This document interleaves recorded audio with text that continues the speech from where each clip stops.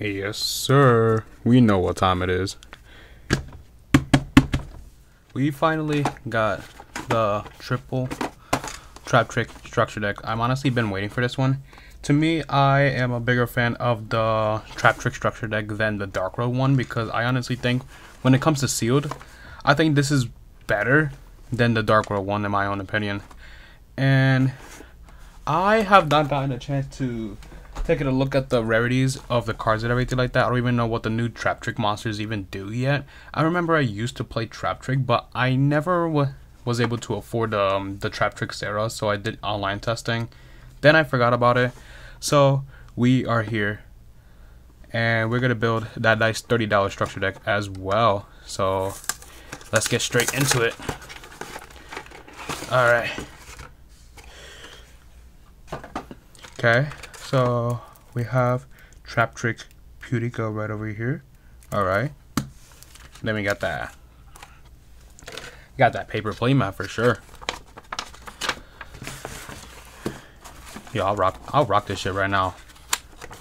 For sure. This on a cloth playmat will be so fire. Knowing them, they might actually do it. Let's see what else they have here. So combos, everything like that. All right. There we go. Let's just get straight into this. Alright.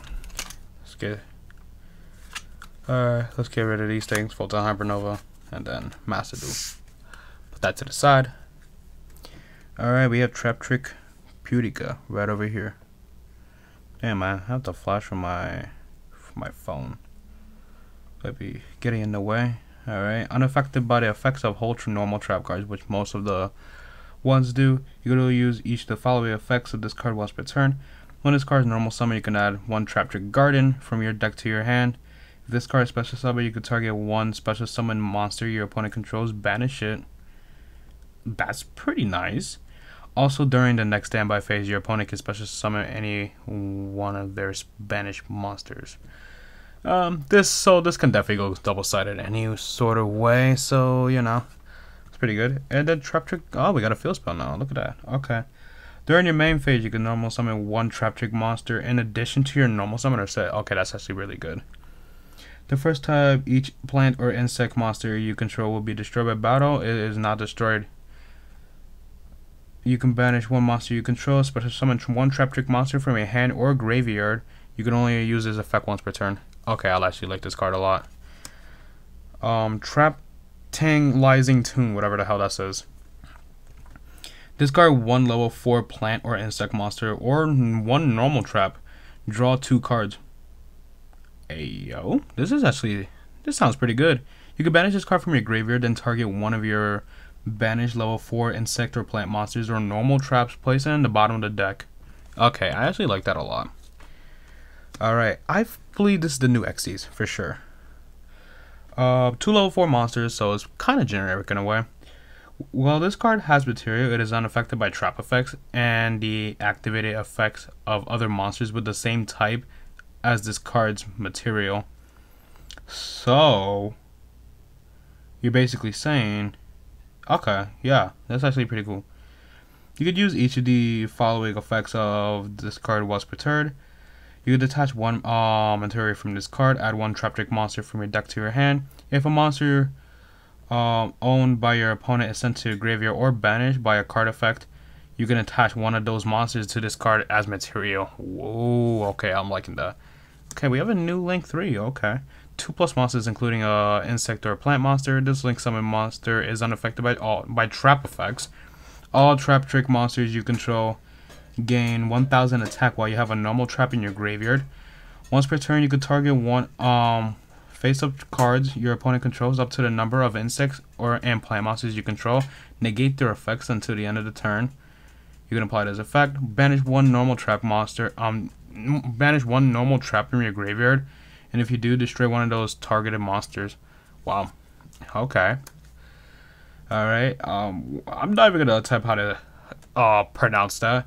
But unaffected by hold traps. The first time each set card in your spell and trap zone will be destroyed, it is not. During your main phase, if you control a Traptrix monster, quick effect, you can special summon this card from your hand. Also, you cannot special summon monsters from the extra deck for the rest of the term except insect or plant monsters. Okay, that's not too terrible if it's just an extra deck lock, right? So, yeah, I actually like that a lot.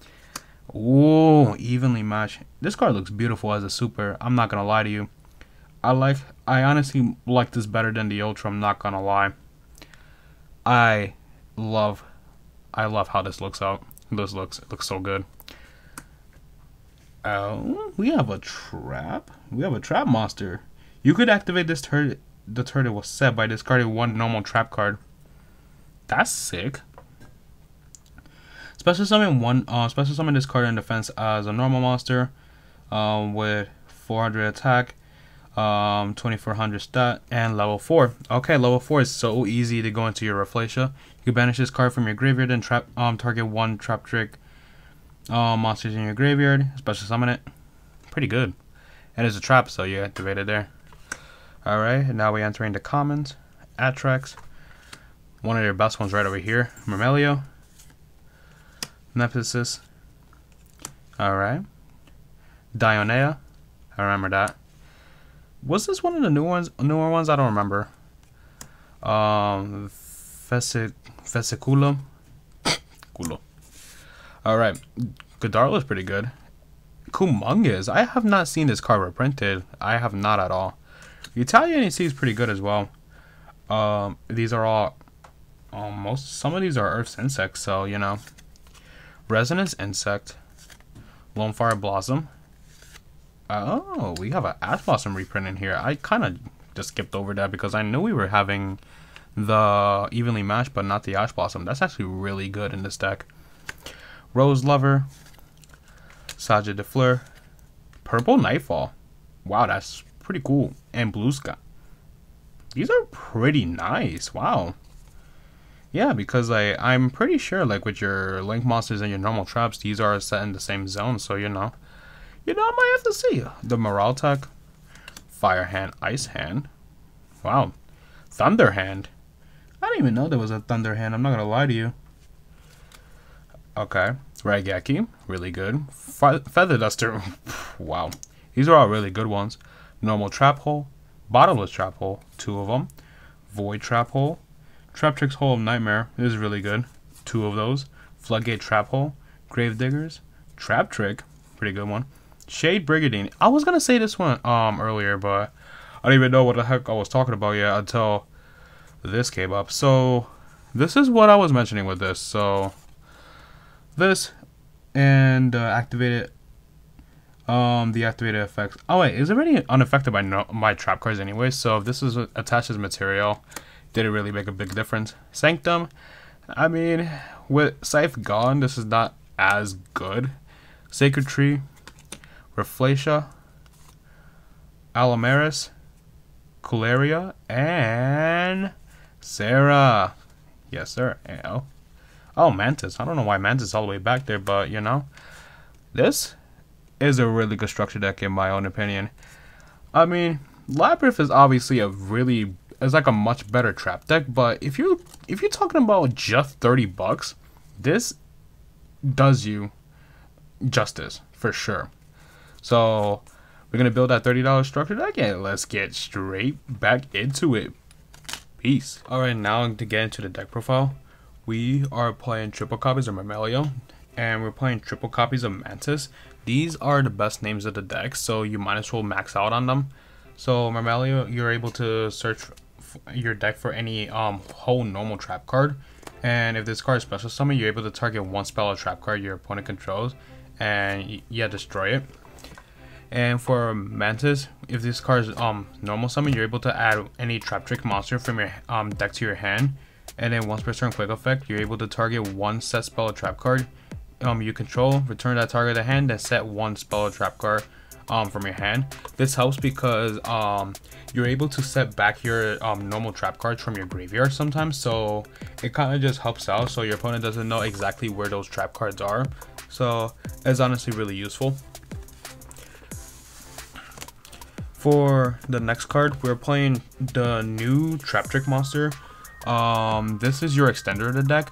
because quick effect you're able to special summon this card if you control a Traptrix monster, and this card helps you play around Harpy's Feather Duster and not evenly, but Lightning Storm, because if each of your normal set spell or trap cards would be destroyed by card effect, it is not destroyed when this card is on board.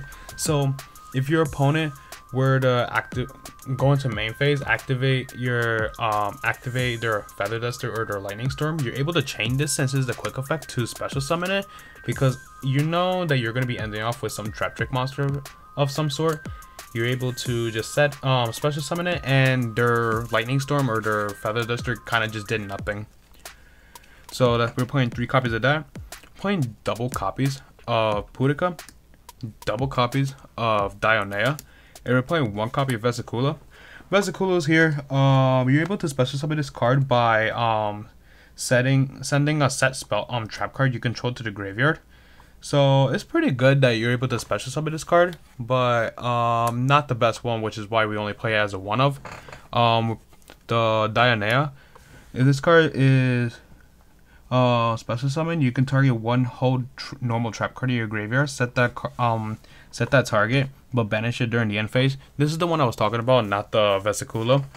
And the Pudica is a new one. When this card is normal summon, you're able to search the field spell directly from deck to hand. And if this card is special summon, you're able to target 1 special summon monster your opponent controls and banish it.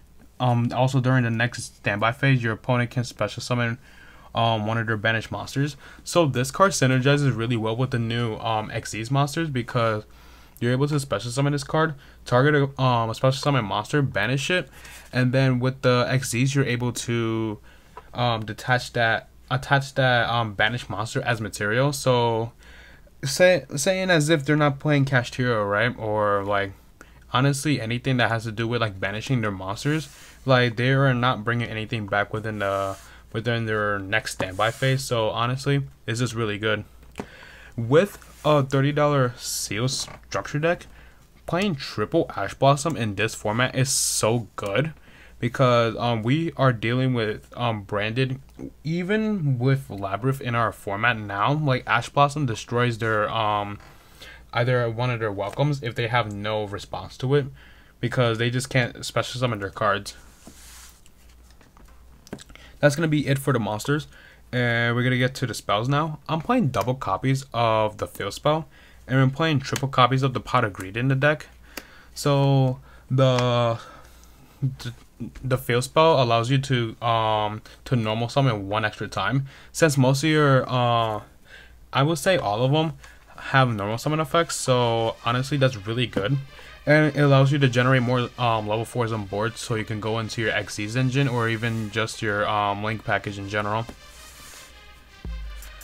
This deck really needs the help to go second, so we're going to be playing triple copies of Raigeki. And the great thing about Raigeki is that this card is not once per turn, so if you open up multiple copies, especially that you know your opponent is going to be having negates on board, this card you can just like activate 1. They negate it, yeah, sure, another one, yeah, good luck now. So this card really great, and glad it's back to 3. We're playing triple copies of Evenly Matched. This, thank the Lord that this card is in here, because this card just makes this $30 structure deck very worth it. Because like as I said before, this deck really needs the help going second. This card, Ash Blossom, Raigeki, and more cards on our side deck allows this deck to really pop off going second. And now straight to our traps, the rest of them. We're playing triple copies of the brand new Holuta. This card is really good because you're able to activate it the same turn that this was set by discarding a normal trap card. And more than half of the time, you're going to be reoccurring those normal trap cards from your graveyard anyways. So it's like you just activated this card for free. And you're able to banish this card from your graveyard to target a Traptrix monster in your grave and special summon it. So this card has multiple purposes in one card, which is really great for a new Traptrix card. And for your trap holes, we're playing triple copies of Floodgate Trap Hole. This card is really good right now in this format. I mentioned this card before in my Labyrinth tier list video with Matt, and we mentioned that it wasn't that good in Labyrinth, but within Traptrix, this card is amazing. So against Kashtira, like they special summon the Fenrir, you activate Floodgate Trap Hole, flip it face down. They can't play the game unless they hard open Birth. If they don't have that Birth, they just can't play for the rest of the turn. So this card will really shine in that matchup. We're playing triple copies of Traptrix Trap Hole Nightmare. This card is really good because it's able to negate a special summon monster effect that was summoned this turn and destroy it. It gets rid of the body too, so really, that's really good. We're playing double copies of Terrifying Trap Hole Nightmare. It's definitely not as good as a Traptrix Hole Nightmare, but if you have, you're able to target one monster your opponent controls with 2000 or more attack. You can destroy it as long as they have a special summon monster that was summoned this turn. And if you have a trap hole in your graveyard, any sort of trap hole, any of these, you're able to banish one monster from your opponent's graveyard. We're playing one copy of Gravedigger's Trap Hole. Yeah, this light is really, yeah, it's too much, but we're playing one copy of Gravedigger's Trap Hole because we're playing triple copies of Reflatia, and even though this is more of a control deck, you're able to summon more than 5 times, so you're able to negate the nib. You're able to negate anything else that activates in hand or graveyard. So Ash Blossom is definitely one thing, and yeah, literally anything, and it just deals 2000 points of damage to your opponent. And for our last card, we're playing one copy of Bottomless Trap Hole.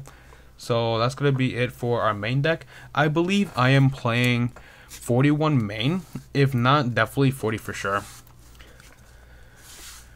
So now for our extra deck. It is very how do I say this? Generic, because like there's nothing being left out here. Everything is from the structure deck. Playing triple copies of Sarah. This card really needed a reprint. And it's like your best Traptrix monster in your extra deck for sure. If a normal trap card is activated, you're able to special summon one Traptrix monster from your deck with a different name than the cards you have summoned, than the cards you control. Or if your Traptrix monster effects activate, you're able to set one whole normal trap card directly from the deck. So literally it gets your engine popping off. We're playing double copies of Kulera. We're playing triple copies of the new one. This card is really good because like this card is unaffected by traps in general, right? Not just like whole normal trap cards or anything like that, but traps. And we're seeing a lot of play from Skill Drain right now.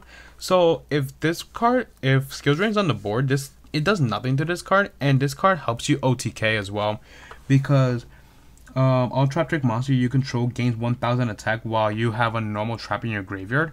And when you're not going to have a normal trap in your graveyard, like it's going to be more than half of the time, or even all the time for that matter.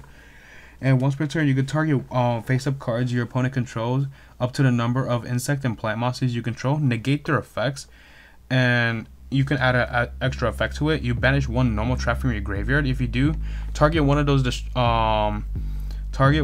targeted monsters, destroy it. Like, this card is so good.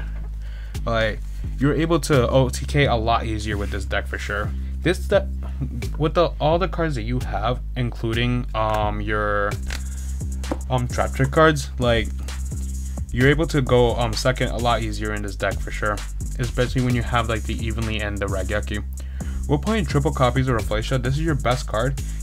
Within this deck, you're able to set up at least 2 copies of this card. So like you're able to activate 2 normal whole trap cards from your deck. It's just really good. We're playing double copies of Alumeris. This card is actually really nuts. Because you're able, first you're able to detach two materials from this card to special summon one level 4 insect or a plant from your graveyard. So it just brings back one of your cards. And this card is literally a YuGiOh Guardian, but as an Xyz monster, and it's not by battle, it's by card effect.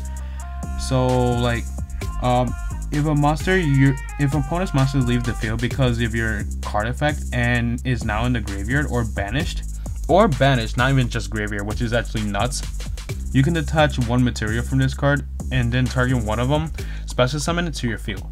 Like, say as if like you got rid of a Fenrir or like anything like that, right? You're able to just basically bring it to your side of the field. It's not even negated or anything like that. So you have like their effects and everything like that, which is so cool. And for the last card, we're playing double copies of the new one. Pingu, I would like to call it. Pingu, I mentioned this earlier with the Bakula. Like, you're able to attach like banished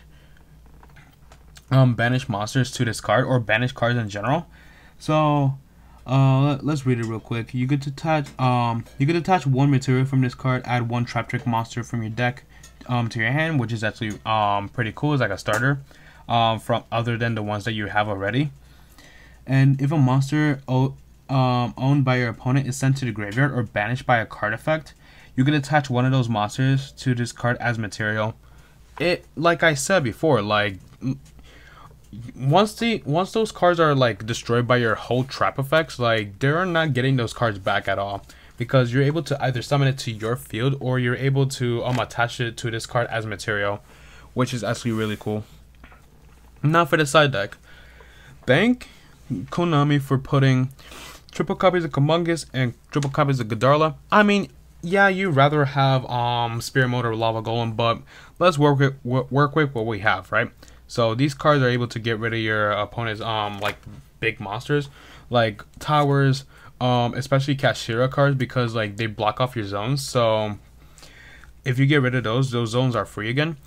Playing triple copies of Retaliating Sea, especially against the Brandon matchup. If your opponent activates a spell card that includes the effect of special summoning a monster, you're able to special summon this card from your hand, and while this card is on the field, face up on the field, any card sent to the graveyard is banished instead. So literally any cards that need to be in graveyard, they're just going to be banished instead, especially when it comes to like Branded Fusion, which is really good. Alright, after this, we are, for the last going second card, we're playing the one Harpy's Feather Duster, because why not, right? Harpy's Feather Duster is really good, and especially the fact that we're seeing more Labyrinth decks in the meta now. Like, this might be really good against them. Against those matchups where your opponent activates a lot of grave effects or hand effects, siding in 2 more copies of this card is actually really good, and burns your opponent for a lot more damage than what is needed, you know. And through my research, I got the idea of Shade Brigandine from Pack. I can definitely see why, because when you're going first, you want to set up like a pretty like cool, like not cool, I mean yeah, cool, but you know, a pretty deadly board. And more than half of the time you might not even have traps in your grave yet, so opening this to set it and activate it right away gives you a free level 4 on the board, so it just helps you extend. And that's gonna be it for the $30 budget Traptrix deck. I honestly really enjoy this deck a lot, and I'm gonna be testing it more and more, and I might even give you guys like a more than $30 budget. Like, there's some cool stuff you could do with this in the plant deck, but I'm honestly gonna be like doing a more control oriented version of this deck. So I hope you guys enjoy this. Please leave a like, subscribe, all those things. And for anyone that's interested in the Labyrinth Discord, I'm gonna be linking that in the description. So if you're interested, join us. We would definitely enjoy all the company we can get. See ya. Peace.